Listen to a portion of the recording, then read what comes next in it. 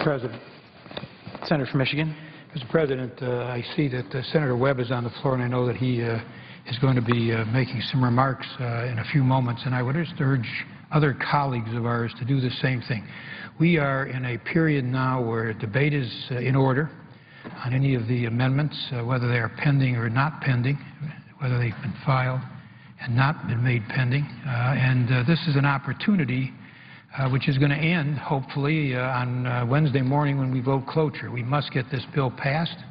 It is critically important to our men and women in uniform, and they deserve to have a defense authorization bill passed. And so I would urge colleagues who have amendments that they have filed to come to the floor this afternoon to debate their amendments. I yield the floor.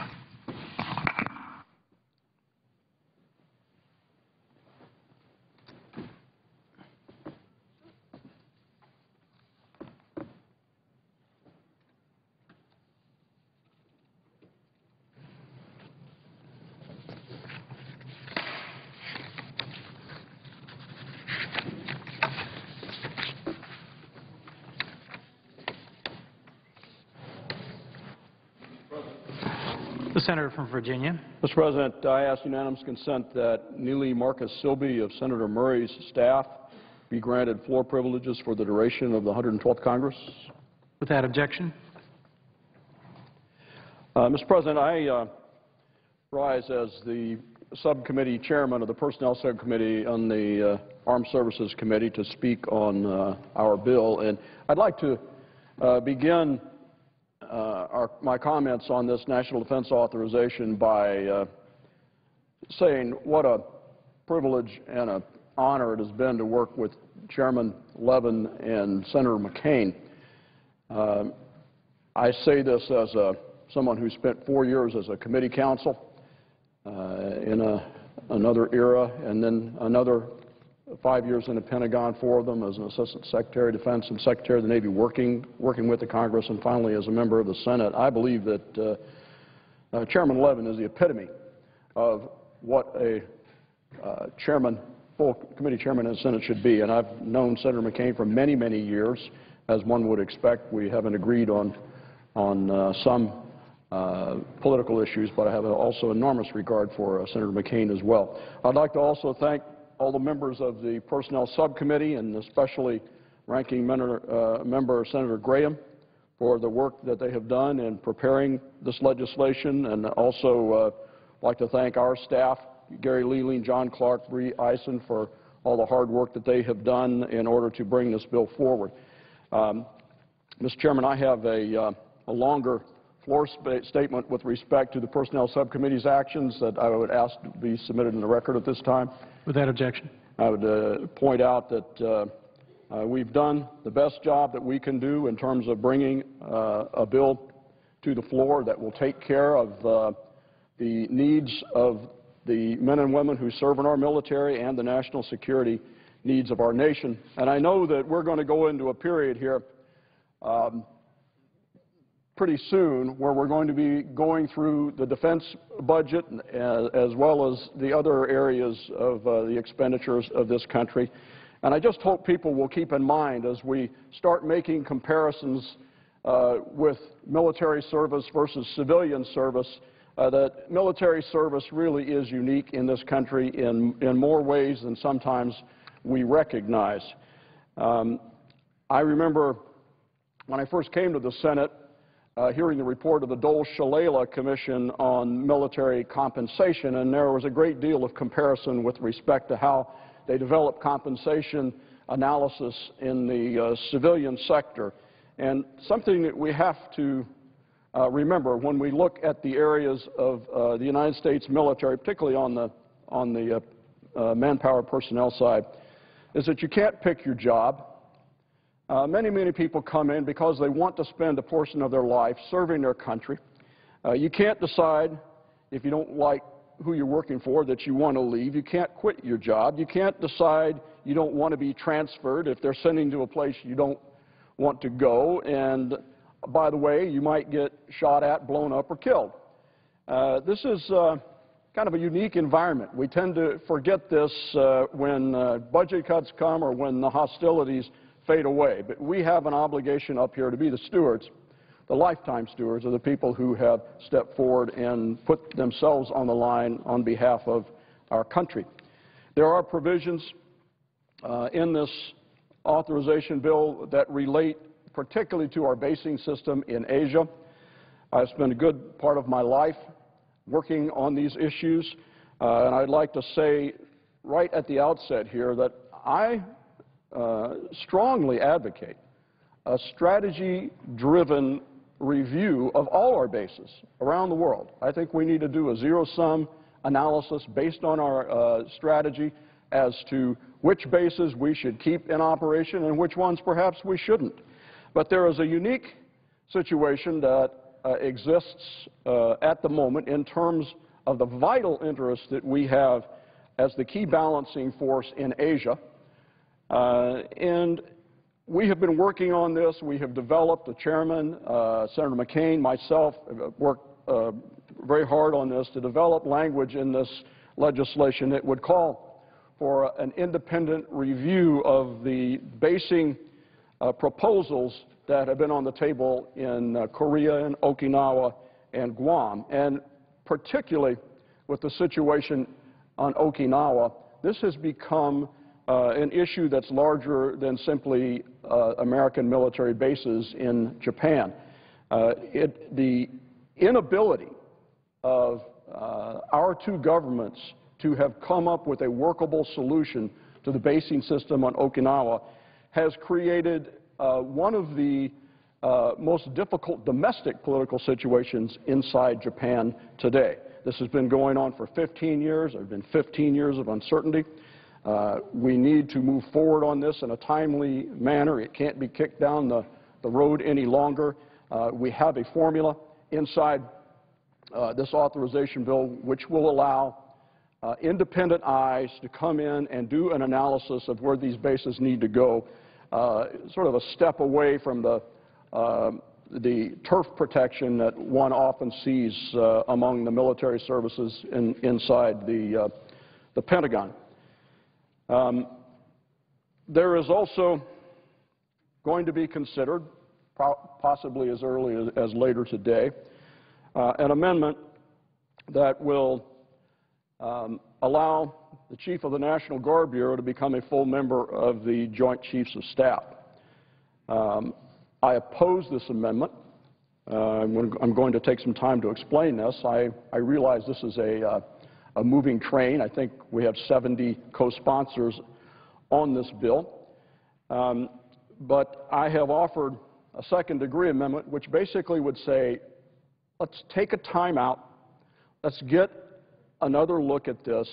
Let's look at the potential implications of putting the Chief of the National Guard Bureau as a full member of the Joint Chiefs of Staff. I say this as someone who has, as all of us, a tremendous regard for what the National Guard has been doing, not only over the past 10 years, but through the course of our entire history. When one tends to forget, because of the lack of the use of the National Guard during the Vietnam War, that our history has been marked by the instances of the National Guard stepping forward to serve during the war. They were the preponderance of our military forces in World War I and World War II, once mobilization was declared. They sent 100,000 people into Korea.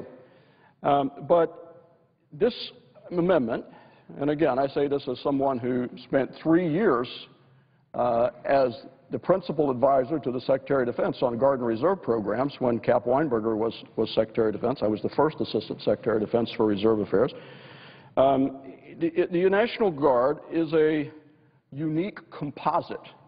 To put the Chief of the National Guard Bureau as a full member of the Joint Chiefs of Staff, in my view, and in the view of all of the Joint Chiefs and the Secretary of Defense, would be confusing. It would, in the words of Secretary Panetta,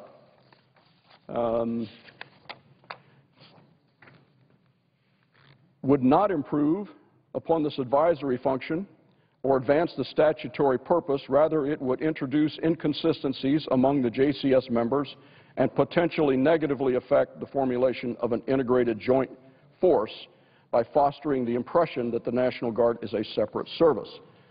Mr. President, all of the chiefs agree on this position. In fact, the hearing that we had on this issue was the only hearing in modern memory where all of the Joint Chiefs showed up to state their views. I would like at this time to ask that the letters from the Joint Chiefs, from the Secretary of Defense, and from 2 of the 3 service secretaries be entered into the record stating that opposition.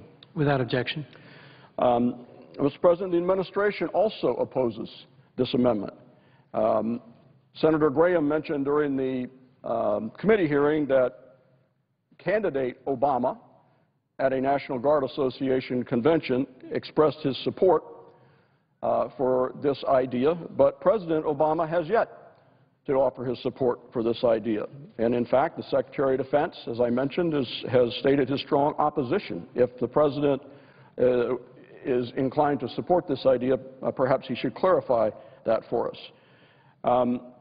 The Chief of the National Guard Bureau already has extraordinary access at the table. There have been some questions about bringing the National Guard to the table. He has extraordinary access at the table. He, in fact, is the only chief of any department in the Pentagon who doesn't have to report through a service secretary. He reports to the Secretary of Defense right now. The other reserve components report through service secretaries. The Army Reserve, as opposed to the Army Guard, the Air Force Reserve, the Navy Reserve, the Marine Corps Reserve, and the Coast Guard Reserve through the Coast Guard process. They are all represented at the table in the Joint Chiefs without having to be members of the Joint Chiefs.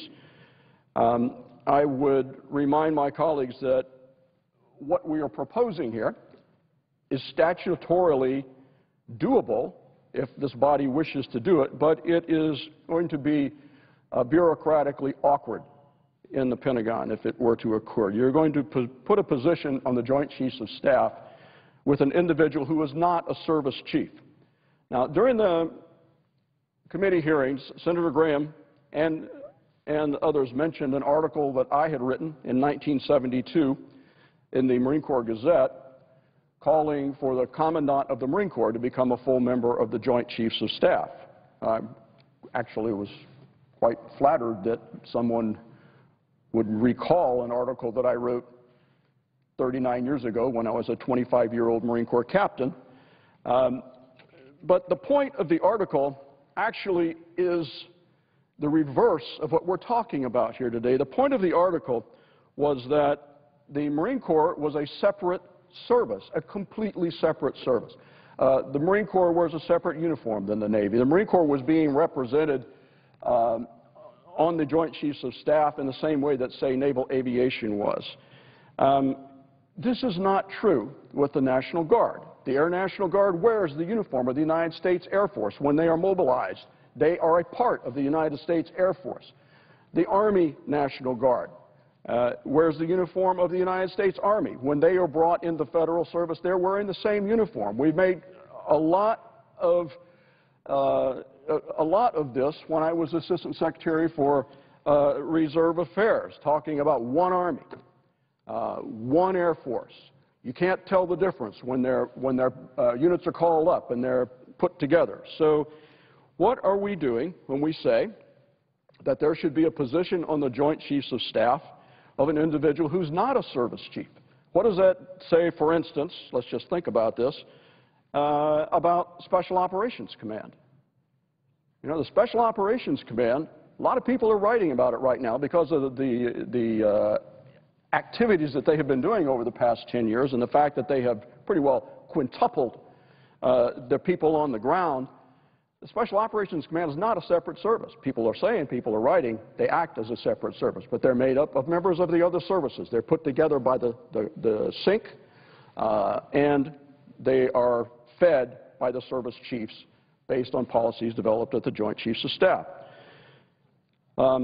Mr. President, in 1986, going into 1987, when I was Assistant Secretary of Defense, there was a constitutional confrontation that occurred when a lot of governors in the United States were being pressured by political groups that did not support a policy of the Reagan administration in Central America. And what they started doing was lobbying the governors of the different states in their role as commander of the militia, the National Guard, saying that the governors shouldn't be sending National Guard troops, their militia, into Central America. At one point, Secretary Weinberger turned around to me and he said, we have 40% of the National Guard in the United States potentially non-deployable to Central America because the governors in states like California and Ohio have said they weren't going to send their National Guard troops to Central America. We had a long and divisive argument over this. It took place for almost a year, and finally we worked with Sonny Montgomery, who was Mr. National Guard in the House of Representatives, for whom I had worked years before. We got a piece of legislation that said the governor cannot do that. The governor, even though he or she is commander of the militia, cannot stop deployments when the Pentagon decides they should deploy. This went all the way to the Supreme Court. The National Guard lost, and we clarified in that Supreme Court decision the supremacy of the Army clause of the Constitution over the militia clause of the Constitution. Basically, that the needs of the Army, the needs of the United States military, active duty military, when they're calling up these units, supersede the desires of a governor.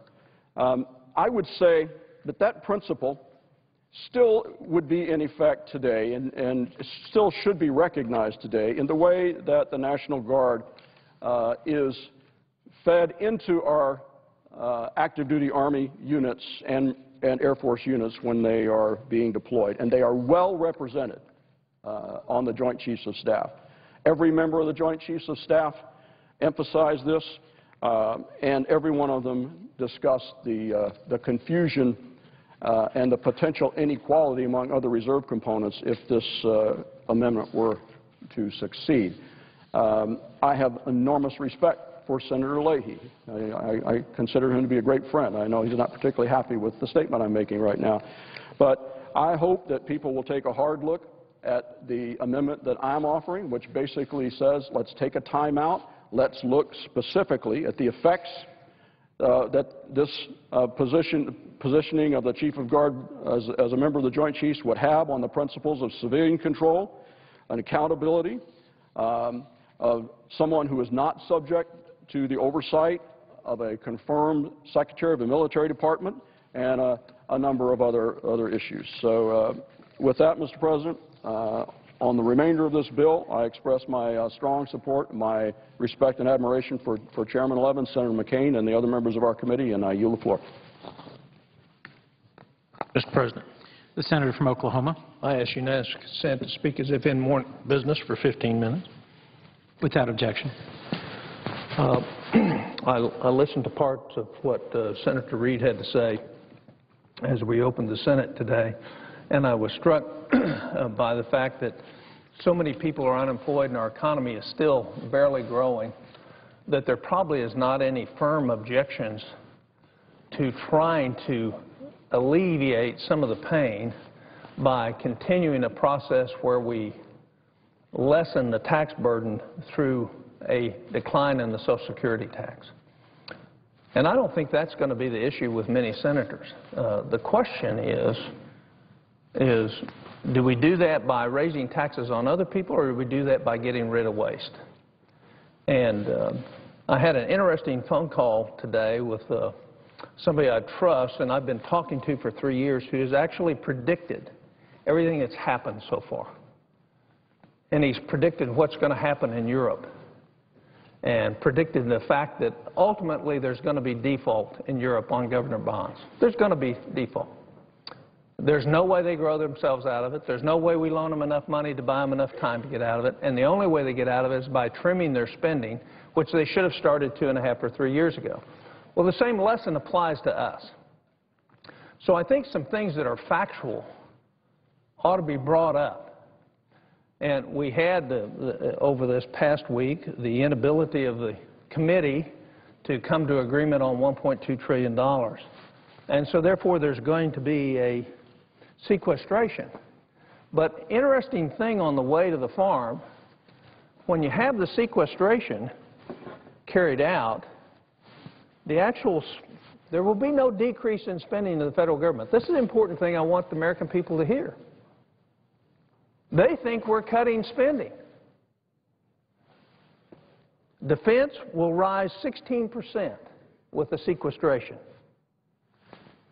Non-defense discretionary will still rise 6%. Medicare will still rise 71%. Net interest will rise 160% with the sequestration. So it's dishonest, to put it mildly, to say that we're cutting anything in Washington.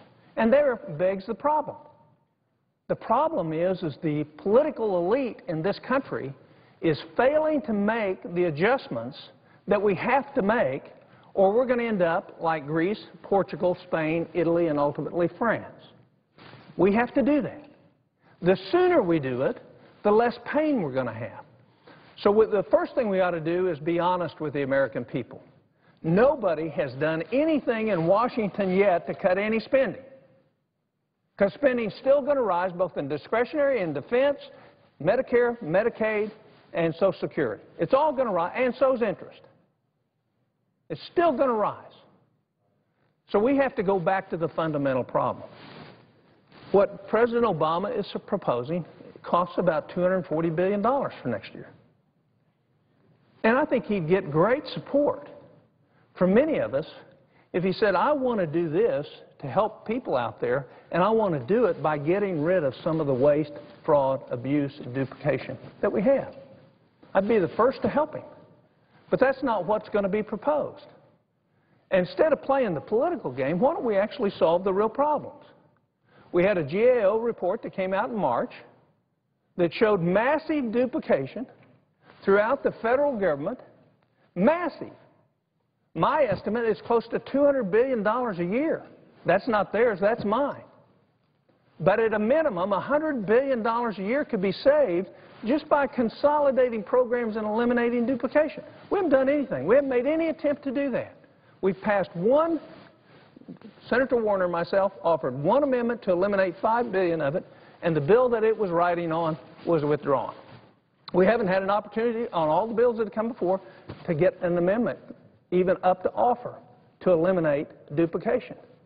Before we ask anybody to pay more taxes to offset the taxes we're going to decrease for the businesses under $50 million and the decline in the payment of Social Security tax to 3.1% for the business and 2% for the individual, the first thing we ought to do is get our house in order. And we're doing exactly what the European countries refuse to do. And now we hear over the weekend we're about to participate through the IMF in socializing the debt of Europe, at which we are required through IMF to absorb 26% of the cost. We're not going to let that happen, because what we're going to do is exactly the same thing we were doing with the cities, delaying the onset of the time at which they're going to have to make the hard choices. So we can't do that. But it's interesting. Here's the growth curve. In the red is with sequestration. In the blue is without sequestration. We're not cutting spending. It's still going up. We're going to be at $5.4 trillion annual budget in 2021, in 9 years from now. So no spending has been cut. We need to quit lying to the American people about what we're doing. A 9% approval rating is well earned as long as we're dishonest with the American people about what we're actually doing. They understand the problem. We're broke. And if you don't think that's the case, just look. Medicare is broke. There's no question about it. Medicaid's broke. The census is broke. Fannie and Freddie are broke. Now FHA has 0.24% of the capital that they need when they have a minimum statutory requirement of 3%. They're broke. FHA. Social Security. It is broke. $2.6 trillion in the trust fund. We put $105 billion from the Treasury in to offset what we did this last year. And now we're going to pay for it twice because there was no decrease in the IOUs. So for that $105 billion, our children and grandchildren are going to pay back $210 billion. And with this new program, they're going to pay back $480 billion because there's not going to be the offset to the trust fund. The U.S. Post Office, it's dead broke. And we won't even pass a bill that allows it to be fixed. What we do is just delay the time of its demise. Cash for clunkers was broke. The Highway Trust Fund is broke. We're passing bills for the Highway Trust Fund that are $13 billion short. We don't know where the money's going to come from because the trust fund's broke. Government-run health care, we don't know, but it's likely to be broke before it starts. So how do we solve the problem? Well, Senator Yield, just for a question real quick. On the issue of the post office, not a big deal, but isn't it kind of a symptom of the disease we suffer from around here where we would not even agree to legislation that cuts mail delivery from 6 days to 5, which is the recommendation of the Postmaster General? And the recommendation of the President of the United States. What about duplication? Is there not some place we can find the $240 billion that President Obama wants to put into the economy for helping those in the middle and lower income levels make it through this tough time? Sure there is. We have 100-plus surface transportation programs that can easily be consolidated down into 20. We have 82 federal teacher quality programs. Not one of them has a metric on it. We don't have any idea if it works. 82? Economic development programs, we have 88. Transportation assistance programs outside surface transportation, we have 80 of those. We have 56 financial literacy programs. We have 47 job training programs, $18 billion a year. All but 3 overlap one another, and not one of them has a metric to say it works. Homelessness prevention and assistance, 20 separate programs. There's nothing wrong with that goal. Why do we need 20? Food for the hungry, we have 18 different programs. Couldn't we do that through one federal program? Why do we need to have 18? Disaster response and preparedness and FEMA, 17 different programs. We have taken a stupid pill. And now we sit bankrupt. We're physically bankrupt and physically bankrupt at this moment, except we just haven't recognized it. And what is happening in Europe is going to happen to us in less than a year. The price that we pay for our bond interest is going to go up. The price differential between a German and Italian bond in the last 10 days has risen 270 basis points. A spread of 200. Germany couldn't even sell all their bonds Friday. What is happening? It's a lack of confidence. So we have to restore confidence. And the way we do that is by actually paying for the good things we need to do, by eliminating common sense, putting forth common sense solutions for elimination of programs that are duplicative. I'll finish up with just a couple other points. Just some ideas. If you started now, you could put the 2020 census online. You'd save $2 billion. Increase the paperless transactions at the Treasury Department. You could save $1 billion. These are per year, by the way, per year. Gradually increase for GSE securities. President Obama has started that, but it needs to be accelerated. Move the core function to the Election Assistance Commission to the FEC. It's $161 million. We could just, we could consolidate. We could do common sense things. We can combine the SEC and CFTC. We could save $2.8 billion. Move the SBA disaster loans to FEMA. You got to go through FEMA anyhow before you ever qualify for one. Why not let them do it? Why would we have 2 separate programs? Why do you have to go to 2 doors? It'd be like getting your driver's license down where you bought the car, and then you have to go somewhere else and get it, and then you have to go somewhere else. We could eliminate that. National Drug Intelligence Center. Doesn't do anything. It's an earmark. We spent $488 million on it the last 10 years. It does nothing of concrete value to anybody in the intelligence network. But it's an earmark gone crazy. So what do we do? Well, we put together a shopping list that you could use. You don't have to agree with any of it. But over the next 10 years, if you just agreed with a third of it, you could find the third, you can save $3.3 trillion. All right?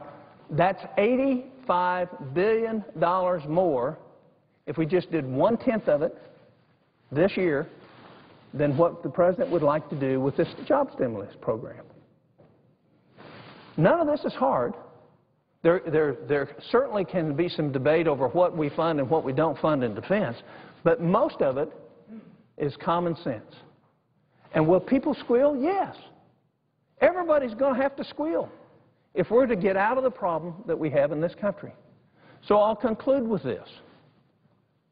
I think we ought to continue until our economy's back on keel a Social Security tax cut. But I think the only way we should do that is by eliminating some of the $350 billion a year of waste, of duplication, and of fraud in the federal government. And if we can't do that, we shouldn't be here. None of us should be here. And the fact that the politics of the next election is crippling this country says that we deserve the 9% rating that the American people are giving us. All we have to do is change that. You know, what we have to do is grow a backbone, stand up and say no to people, say we got to do this, it's for your future and for our kids' future. These are the things that are least painful. Here's what happens if we don't. The very people that we say we don't want to harm now by changing some of these multitude of duplications, all these other programs, all this waste, all this feel-good things that part of the time accomplish good things, those very people are going to suffer a significantly more amount because of our inaction. It's a time for us to act. It's time for us to do what is necessary to put our country back in the right direction and on a healthy diet of fiscal prudence, smart tax policy, and get out of the rut that we're in. That requires leadership by each of us, not just the President, all of us. And it means you have to take some hits. When I put black and black out, I got terrible, nasty letters from all sorts of people. I understand. They're getting something. And some of that is put at risk. And therefore, you can't represent them if you're going to put it. Everybody's going to have to give. And if everybody doesn't give, we won't have a country left. That's what's coming. Default. We're broke now. We're just not in the reality of it.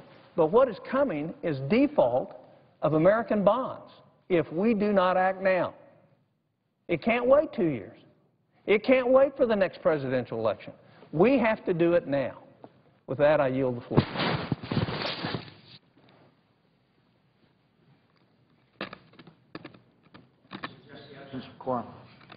Clerk will call the roll.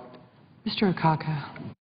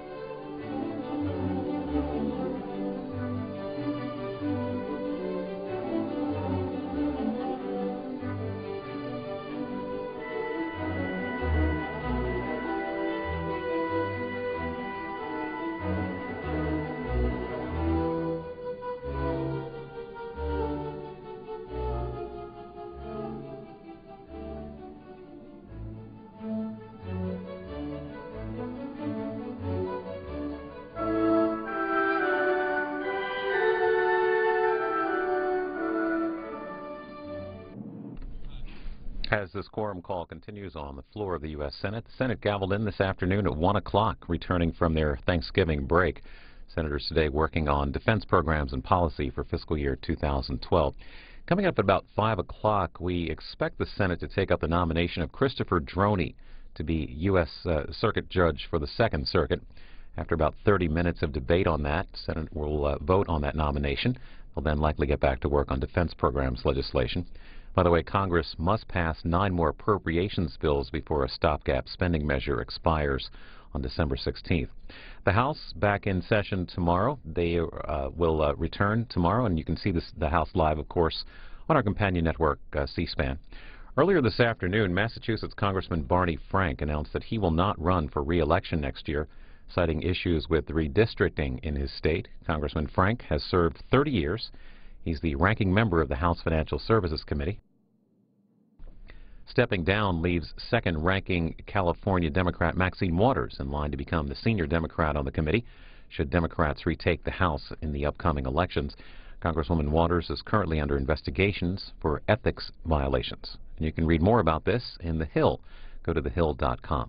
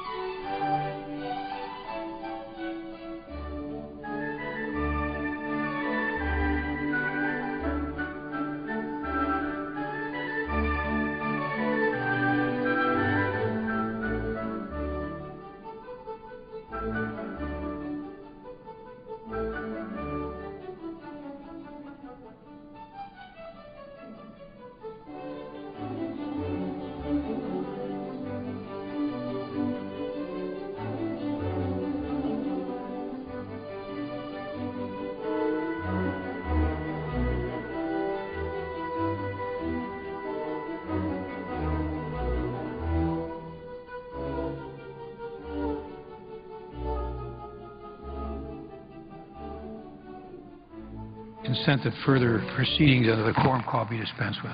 Without objection. Mr. President, here's where we're at under the current. You see that we're operating under the debate is in order this afternoon, and we are urging that our colleagues who have amendments pending come and debate those amendments. Now, this is an opportunity for them to do so, and this opportunity is not going to last for very long because we've got to get this bill passed. So I would urge, and I know my good friend from Arizona would join me in urging colleagues who have amendments, whether they're pending or not, we're not going to be able to have any additional amendments added to the pending list by unanimous consent because we already have something like 100 pending amendments. It just is more than we're going to be able to handle to add any more, and it may be more than we can handle to deal with the ones that are already pending. But I just would urge colleagues. Otherwise, you know, tomorrow we're going to be hearing from colleagues, gee whiz, we want to offer our amendment or we want to debate the amendment, and there won't be time before that cloture vote on Wednesday, and we're not going to have more than this week for this bill. We've been informed by the majority leader that he wants to finish this bill by Thursday. So I strongly urge our colleagues to come and use this opportunity to debate their amendments. It will increase the chances that we'll be able to get to their amendments for a vote. Mr. President, Senator from Arizona. I ask unanimous consent to engage in a colloquy with the distinguished chairman. Without objection. Isn't it true, I'd ask the chairman, that we went on this bill last Thursday and that we spent a good part of Thursday on this legislation, and then on Friday you and I and a few others came in on Friday and we had further debate and discussion of amendments. And then we came in, I believe, around 1 o'clock today and enjoined in fact, pleaded with our colleagues to come and discuss their amendments they have pending. I understand there's over 100 amendments that are pending.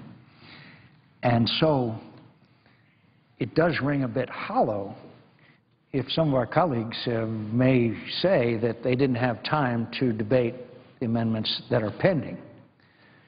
So I would say to my colleagues, I believe and have stated endlessly that this piece of legislation, which has to do with the nation's security, which has been passed by the Congress of the United States for over 50 years now, over a half a century without interruption, that we're doing a disservice to the men and women in the military if we don't debate these amendments, if we don't discuss the important issues of national security that are embodied in this legislation. So I would ask my friend, the distinguished chairman, after these thousands of hours of work, and now on our fourth day of consideration of this bill, that maybe it might be appropriate for us to take measures to expedite the process so that, and again, I urge our colleagues who have pending amendments to come down, debate, discuss, and so that we can line up votes, because there's so many pending amendments, it's going to require a significant number of votes as well.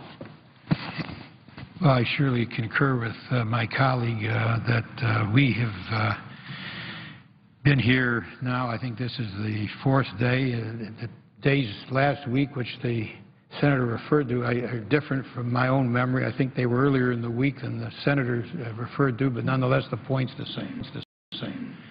I believe we were here, it was either Tuesday or Wednesday, but there were 2 days before we left for Thanksgiving where we were here. And your point is well taken. The floor was open to debate. People offered amendments. They had an opportunity to make them pending. Now we have a huge number of those amendments pending, and now it's time to start disposing of amendments. And unless our colleagues come to the floor to do that, we're not going to be able to get through this bill, and the leader will not continue debate, allow us to continue to debate this bill beyond Thursday. We know that that's the case because we know how much pending legislation there is that the majority leader needs to get through. So I can only again join the Senator from Arizona in a joint plea that our colleagues who have amendments come and debate those amendments, and hopefully we can get to votes on those amendments even yet today after the vote on the judge at 5:30 or so. So my colleagues should not object to short time agreements for debate, final debate, before we vote on some of these amendments. I hope that when the time comes, when colleagues come to the floor, they'll understand that unless they agree to short time agreements, that there's no way we're going to be able to get this bill done, even if their amendments pass. It will not do anyone any good to have long debates on amendments when people finally come to debate those amendments, even if the amendments pass, because there won't be an opportunity to get the bill itself passed. So that is very true. Mr. President, I suggest the absence of quorum. Clerk will call the roll. Mr. Akaka.